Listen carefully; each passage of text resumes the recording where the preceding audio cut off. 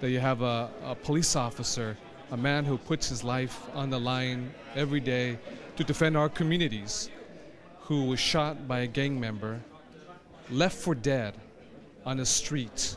California Assemblymember Kevin De Leon is trying to stop tragedies like that and keep bullets out of the hands of criminals with Assembly Bill 962. AB 962 is about closing the dangerous loopholes we have in California law that currently allows convicted felons and gang members to legally be sold ammunition. In California, criminals cannot legally buy guns, but they can legally be sold ammunition. If passed, AB 962 would prohibit the sale of bullets to gang members and convicted felons. It would also keep track of who's buying and selling ammunition. Because I had no idea if he was hurt worse than I was or not hurt as much. Detective Abram Yap and Officer Roy Wade of the Long Beach Police Department were gunned down by a known gang member who was legally sold ammunition. As soon as we lit the guy up on a traffic stop, he immediately jumped out of the car, pointed a handgun at us, and unloaded 12 rounds at our car in 6 seconds.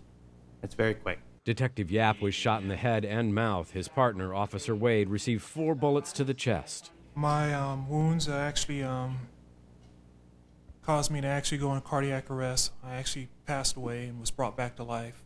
Officer Wade continues to suffer from circulation problems in his arm, but is still a police officer. Both Yap and Wade are strong supporters of AB 962, as well as most law enforcement agencies up and down the state, including the Sacramento Police Department. So it's kind of a prevention piece for us in trying to prevent violence before it occurs. Sacramento Police Chief Rick Brazil is pleased with the success of a similar law the city of Sacramento already has on its books.